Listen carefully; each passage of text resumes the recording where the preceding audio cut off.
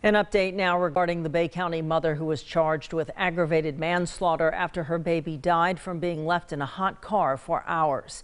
Megan Dauphin has been advised to have no contact with her other child unless the Department of Children and Family Services or the Circuit Court says otherwise. She's also not allowed to consume or possess alcoholic beverages. The court is also requiring she submit to random urinalysis tests.